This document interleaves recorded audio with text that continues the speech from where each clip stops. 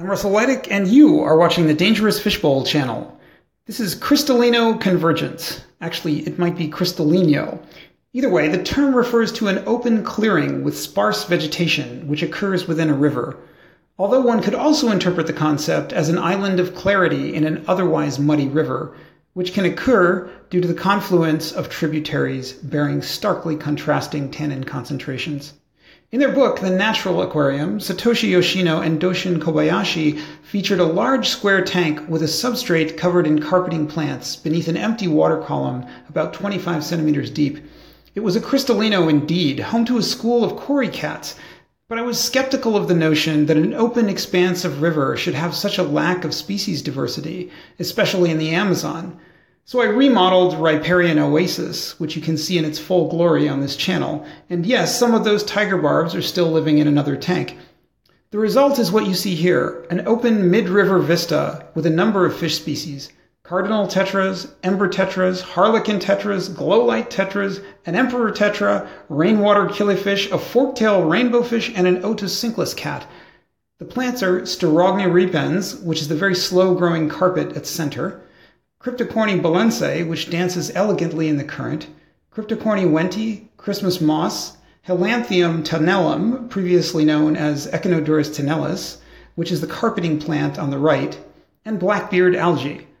Blackbeard can transform a mundane piece of driftwood into an aquatic version of a bonsai tree, although it spreads virulently, so I don't recommend aquascaping with it deliberately unless your tank is already infested. As the old saying goes, when life gives you lemons, make lemonade. And by the way, don't be afraid to leave some open sand on the bottom, like I have under the root. I've been in enough rivers to know that they're not all completely overgrown with vegetation. After all, some areas are either too deep or too shaded to support aquatic plants. And you know, there's something striking about the emptiness of a crystallino, which emphasizes the sense of depth, particularly when buttressed by a dense thicket, as you can see on the left. This is particularly important in a tank like this one, which only measures 21 centimeters from front to back. The front, by the way, measures 76 by 42 centimeters for a total volume of 67 liters.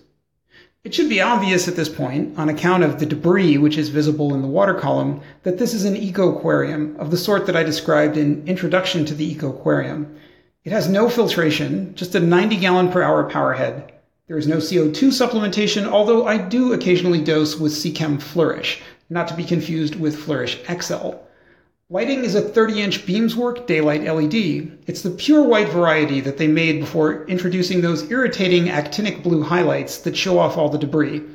And for its part, the substrate is pool sand. Still photos are available at the link in the description.